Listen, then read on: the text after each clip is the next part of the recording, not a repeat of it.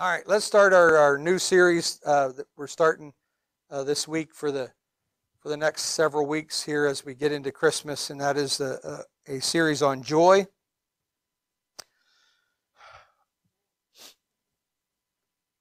Just one word, joy. We did thankful last time. Now we're doing joy. I don't know why we're doing one word series, but I don't plan them out. I don't do what I think. I was going a whole different direction. My thoughts and processes were in a whole other thing to do for a Christmas series, and the Lord's like, I don't even want you to do a Christmas series, but you're going to do a series on joy. And I'm like, well, how much more Christmas can you get than joy? Joy to the world, for the Lord has come. It's like almost half the Christmas songs talk about the joy that we have in the Christmas season. Every Christmas Hallmark movie you watch has talking about joy, and it's the season is all about joy. And the Lord's like, no, you don't understand. Joy is not a season. Joy is not a feeling. Joy is not an emotion. It's not just a seasonal thing, a period of time. It is a spiritual force. Joy will accomplish a lot in your life if you'll apply it, if you'll use it. So what is joy? I just wanted to give us some dictionary definitions. It says a feeling of great pleasure and happiness.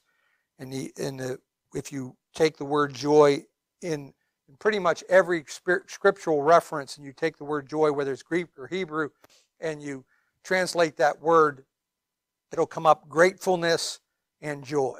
Those two prevail as to how that word's translated. And it's not it is more than just come on, tongue work. My brain is going 10 mile an hour, and my tongue's going 100 mile an hour, and they can't get synced in together sometimes. They just run each other over. But the joy that we're talking about, the spiritual, scriptural joy, the spiritual force of joy, is not just a happy, good feeling. That's what I want us to understand. That's what Christmas joy that we talk about, through our Christmas songs, through all the Christmas movies, that's what the kind of joy we're talking about. If conditions are right, then I'm joyful. I can have joy.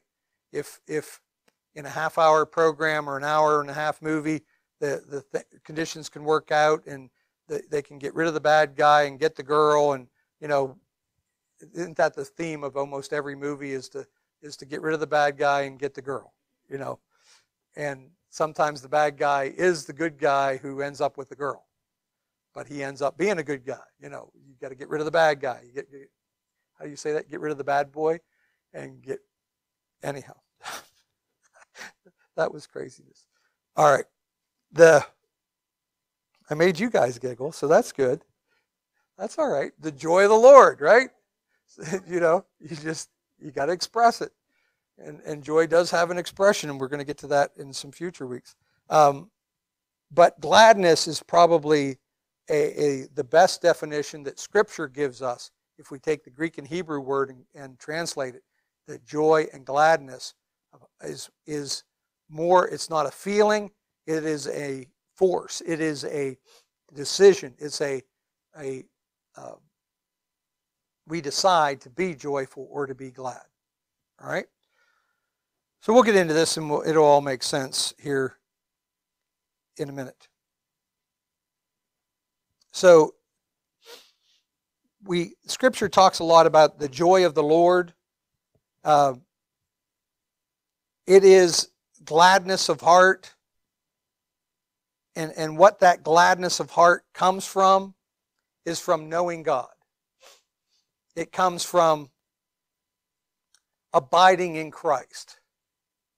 Having that relationship, not just an introduction to Christ at salvation, and then we go off and live our life, but abiding in Christ. That's that everyday relationship with Christ. That's what will bring true joy and gladness, is that when we knowing God and abiding in Christ, and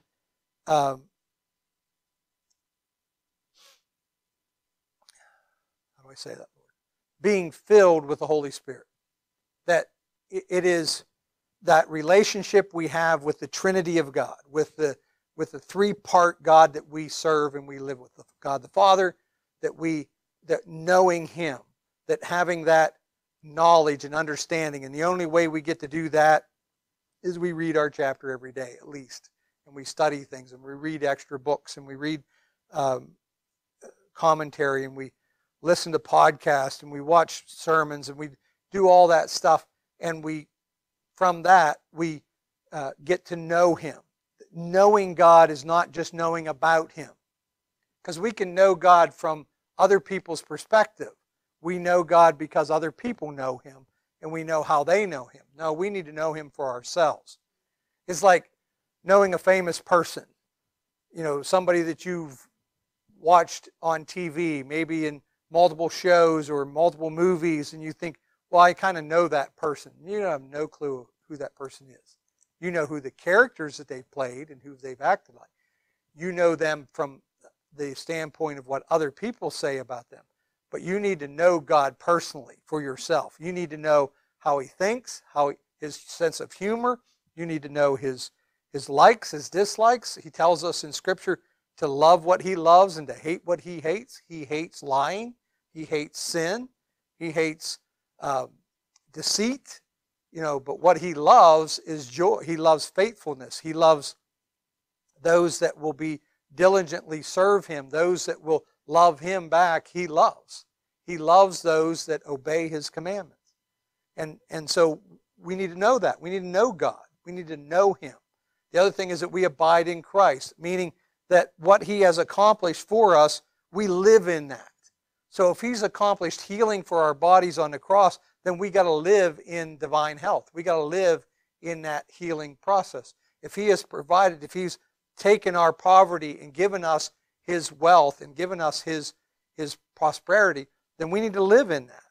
So we abide in Christ. The other thing is to have the baptism of the Holy Spirit. Jesus, before He left the earth, He said, I'm going to send you another comforter, another helper, and He will live in you. He's not going to just come and go and just kind of, whenever you need Him, He might show up, but He will abide in you. He will live in you. He will, that baptism of the Holy Spirit is the picture that we can paint is as of a sunken ship. It's baptized. It is covered in water inside and out. Every orifice, every little place is covered in water. And that's how the Holy Spirit comes in us when we receive the baptism in the Holy Spirit. When we receive the baptism in the Holy Spirit, we are engulfed. We have Him not only on us, but in us and abiding through us in every way. All right. In Deuteronomy 28 and 47.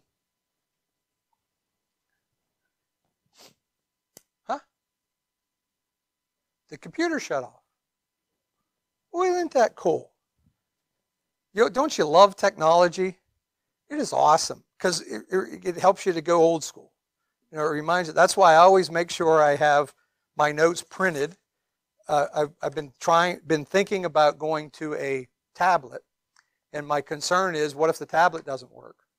And what I know is if I print them, the paper always works, unless I drop it in a mud puddle outside and the ink runs or something. I still have my notes. And then the other thing is, I want my Bible. I want it right here with me in case that the computers don't work like they're doing right now. So Deuteronomy 28, and we know that Deuteronomy 28 is the blessing chapter where God describes the blessing. Verse 1 says, and now it shall come to pass, if you diligently obey the voice of the Lord your God, to observe carefully all His commandments, which I command you this day, that the Lord your God will set you high above all nations of the earth, and all of these blessings shall come upon you and overtake you because you obey the voice of the Lord your God. So it's all these blessings, and it goes on clear through verse 14 of all the blessings. But then in verse 15, it goes the other direction, and it shows us all the curse. That if you don't do these things, then this curse will come on you. And here's the good news. Jesus redeemed us from the curse of the law. Amen? So we can take verses 1 through 14 and live them, because that's where we live, is in the blessing. We live in the blessing because Jesus redeemed us from verse 14 through what? 20, or not 20, 40, I think it's 44, 45. Somewhere in there is where the list of all the curses end. And so there's a lot more verses about the curse than there is about the blessing, but we need to live in the blessing. So let's look at verse 27, or 47, excuse me, verse 47. It says, because you did not serve the Lord your God with joy and gladness of heart for the abundance of everything. So all these curses are going to come on you. Why? Why, if you don't do these things, why? Because you did serve the Lord, but you didn't serve him how? Are we up? Are you pointing at me? It's trying. Okay. I thought you were pointing at me like we're good to go. So when we look at this verse, we're not denying the fact that the children of Israel served God, that they were God's people and they served him. It's the fact that they did not serve him with joy and gladness. So how are we serving God? Are we serving him grudgingly?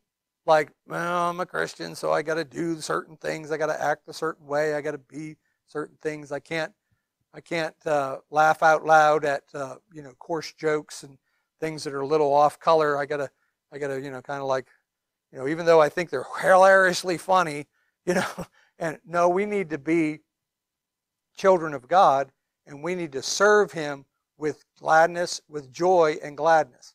So if we don't serve him in that way, is this the New Living? Hey, let's look at this one. Let's look at the New Living. It says, if you do not serve the Lord your God with joy and enthusiasm for the abundant benefits you have received. If you've got to come to grips with how much benefits you have received from the Lord. You have received tremendous abundance of blessing, of goodness, of the grace of God. Grace provides what faith can receive. And we understand that our faith can receive anything. Jesus said you can move mountains, you can accomplish great things with your faith. Then we need to receive all that he has for us by faith. So we got to serve God with joy and gladness. Well, isn't joy and gladness a nice warm fuzzy feeling that we have at Christmas? We just have Christmas joy. It's just all nice and rosy and everything's good. No, joy is a spiritual force that we need to apply in our life. We need to accomplish great things with it. And we need to, joy and gladness are not, how do I say this?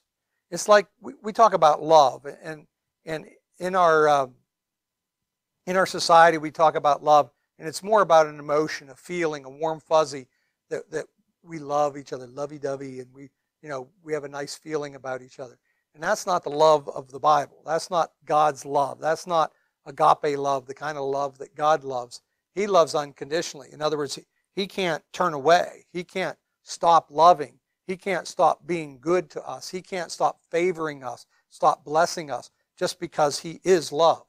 And we need to love that way. Well, joy and gladness is how we need to serve the Lord. And that's not a feeling. That's not a warm fuzzy.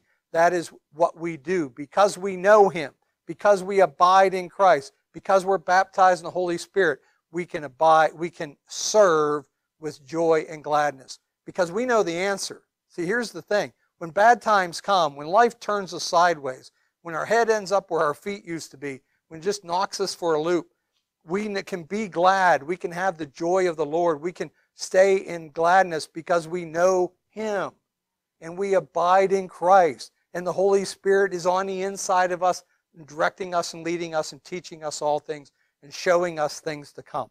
Amen? That's the good word right there. I needed that. Okay, Nehemiah 8 and 10. Or can we throw it up there? Nehemiah 8 and 10. It says, then he said to them, go your way, eat the fat, drink the sweet, and send portions to those from whom nothing is prepared, for this day is holy to our Lord. Do not sorrow, for the joy of the Lord is your strength. Now I love the instruction in the first parts of the verse is to take the goodness of God, take what he has provided that's good, eat the fat, drink the sweet. When I'm serious, there's some people that can't do nothing but eat skinny. You know what I mean? Not food. I'm not talking about food, but just how they live their life. They live it in poverty. They live it in lack. Just mentally, their thought process is always about, I gotta hoard up. I gotta save what little bit I have, and not just stuff, but intellectual capacity, way of thinking, the way of doing things. And they're just always in that poverty mindset, and they always drink the bitter. You know what I mean? The bitter, they're all puckered up and bitter in life, and things never work out. Things aren't good. And if they are good, well, that's not going to last. Things are going to, it's going to get worse. It's going to, and they just live a bitter life. And God's instructing us to eat the fat and drink the sweet, and then from that, then send portions to others that haven't prepared. We need to be a blessing to others. We need to take the goodness of God that he's put in us, the fat, the sweet, and now we need to give it to others. We need to prepare it for others to have. This preparing, is to send portions to those whom nothing is prepared. In other words, we need to do the preparing. We need to prepare portions for other people. Well, what portions are we preparing? The goodness and the grace of God. Be kind, be good, be gentle, be nice, be loving and good to people. And then we will put into them the fat and the sweet that God has put into us. And so that's all great and good, but here at the very end it says, for the joy of the Lord is your strength. Well, all of that will lead us to what? To joy. When we are good to others, when we take the sweetness and the goodness that God has put in us and we give that away, that's when the joy of the Lord becomes our strength. Now, when we're talking about strength, we're talking about strength in every area. What we talked about, spiritually, physically, financially, socially. In every area of life, we're strong. We're not going to be weak in one area and strong in others, but we're going to be strong across the board. That's prosperity. That's true Bible prosperity. I'm not going to be all financially strong and then be an idiot, and be a real jerk and just treat people nasty. No, I'm going to be strong in every area. Socially, I'm going to influence people. I'm going to be good to people. I'm going to go out there and be kind and nice and gentle with people, and so that I can influence them with the goodness of God. I'm going to be strong in my physical body. I'm not just going to let aches and pains hold me down, but I'm going to be the person of God that he's called me to be. Receive my healing. And, man, okay, Galatians 5:22. Are you there yet? Anthony's back here. I'm there. I got it on the screen. Okay. But the fruit of the Spirit is love, joy, peace, long-suffering, kindness, goodness, and faithfulness. And we could go on with go to 23. Gentleness, self-control. Against such there is no law. Let's go back to 22. It says, but the fruit of the Spirit. So that Holy Spirit is abiding in you, that you have received the baptism in the Holy Spirit, and he's now living in you. He is living through you. He has some fruit. He has some things that he produces. He has some ways in which he works and operates. He has some outcome that he's expecting us to have. He has fruit. Fruit is the production. It's what happens in your life. You can produce sourness, you can produce lemons, and you can produce, what's that little fruit? What is that thing? Kiwis? They're real bitter. They're real, no, I'm not talking kiwis. What is it? They grow them in Israel, not olives, but not lemons. Figs. Figs are not very tasty. You ever eat a fig? I never have. But from what I hear, they're not very tasty. But yet Jesus went to the fig tree trying to get it because he was hungry. He wanted to have the fruit. Well, if we're producing in us, can people come to us and pick us?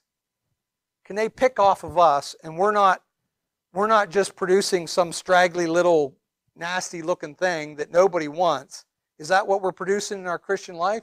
Or are we producing big, beautiful fruit that everybody wants to get a hold of, that people want to come and pick off of us and receive? Is that blessing, that joy, that strength that we have, is it showing up in a way that other people want to pick fruit off of us? Or are we all puckered up and drinking the sour, drinking the what's not sweet, but drinking the bitter, anyhow. But the fruit of the Spirit, and it goes through this whole list, but one of the things in that list, now, does the Spirit of God operate in the power of God through the strength of God, through the, what's the words I want here? Come on. Let me think.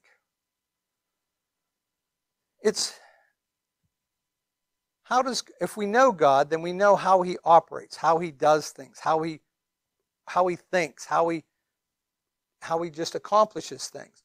Well, God's never wishy-washy.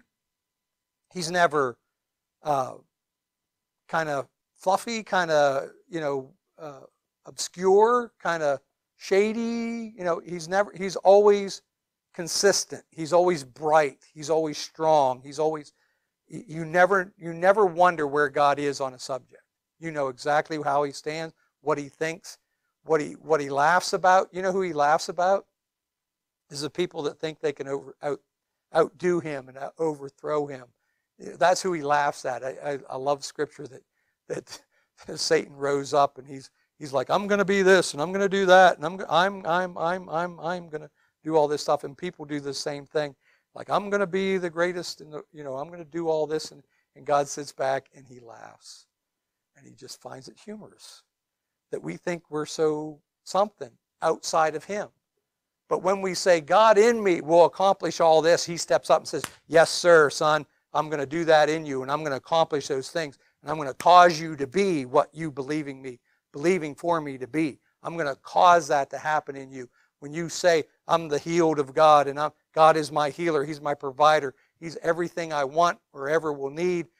He has nothing I have, and he has everything that I want, and I know that he will bless me with it. And he says, yes, sir, I'm going to step up and do that. But when we step outside of him, and we say, I'm going to have all this, then God just laughs. He's like, good luck. Hope that all works out for you, but I think I know which direction it's going. It's going down. So we need to understand that in the fruit of the Spirit, these are the attributes of God. This is how God thinks. This is how he works. This is how he operates in our life, in everyone's life. He operates in love and joy and peace. And so all these we can kind of, well, yeah, God is all these things, but then we look at that word joy and we go, that's a feeling. That's a warm, fuzzy, Christmas joy kind of thing.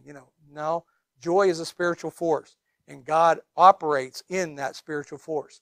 He operates in the spiritual force of love, of joy, of kindness, of goodness, and all these Galatians 5 fruits of the Spirit stuff. And so are we going to operate in that same way? Are we going to do things the way he's done them? Are we going to do things the way he wants? Are we going to do things his way in our life? And if we will do that, we will apply the spiritual force of joy and gladness because we know him, and because we abide in Christ, and because the Holy Spirit is in us. And that's how we will accomplish and receive and operate in the joy of the Lord. The joy of the Lord is our strength. It is his empowerment in us that we know him. We don't guess about, we don't have to hope and wish that God will operate in a certain way or do certain things. We know that because we know him. Amen? All right, then. Well, that's all for today's installment of Joy. We're going to continue on with this. The Lord's like, there's way more to this than I even understand, that I know. and he's said he would reveal them to me and instruct me in these things. And as he does, I'll bring them out to you. That's how this whole thing works. God gets on me, and then I get on you. God instructs me, and then I instruct you. And it's just how church works, how every church works. Just how the process of the kingdom of God works is that God moves on his men, he instructs them, he leads them, and he speaks to them, and then they go and speak to the people that they're instructed to speak to. It's fun to read Old Testament scripture and how the prophets would hear from God, and that's what they were. They were prophets. They prophesied what God said. They just repeated what God said to them. Well, it's funny, they didn't always prophesy to the whole nation or the whole city or the whole crowd. Sometimes they went to one person, one man, a lot of times it was to the king, or it was to a high priest, or it was to some individual, and they would prophesy the word of God to them, individually. And that's what God has always done. That's his way, his process, and that's what he does here with us, or in every church. That's how he works, is that he instructs the man of God, and then the man of God can then teach. The whole process of discipleship is a two-sided thing. There must be a discipler, the person who disciples people, but there also must be people who give themselves to be discipled, to be trained, to be instructed. And the work of ministry is that the fivefold ministry, evangelists, pastors, teachers, prophets, and apostles. I got that way out of order, apostles. Anyhow, that those five ministry gifts, those ministry offices, their instruction, their objective, what they're supposed to do is to train and to teach the people how to do ministry and how to accomplish the ministry of the work. They're not to do ministry, they're to teach how to do ministry. And so that's what pastors should be doing. You shouldn't be calling your pastor, now here I'm meddling. You shouldn't be calling your pastor to pray for you or to do your praying for you. Excuse me, I said that wrong. You shouldn't be calling your pastor to do your praying for you. If you have a sick loved one in the hospital, you need to go lay hands on them. You need to go pray for them. You need to spend time in your closet, in your quiet place, praying for them. You need to accomplish those things and not push that off on somebody else who you think might be spiritual. You need to be spiritual. That's what God's called us to do. We need to be the spiritual people, not rely on somebody else that we think is spiritual.